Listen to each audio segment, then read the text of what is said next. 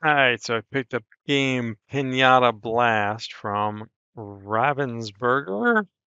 So a name we know, we like, we trust. We have a couple games from them, and my kids have tons of the Gravitrack stuff. So 7+, 3 to 6 players. So and a reasonable short type game time. So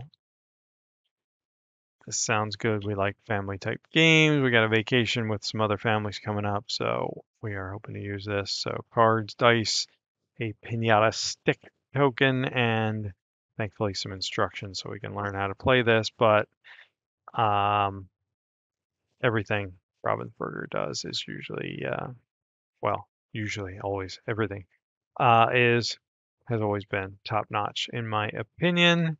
So here's our pinata stick. I'm going to guess that these are not important to the game, but just to make it festive for storing things, but I will not toss that away just yet. So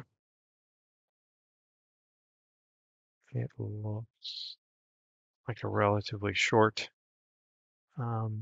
list of instructions. So sounds like it's not real complicated. Comes with some many other languages here.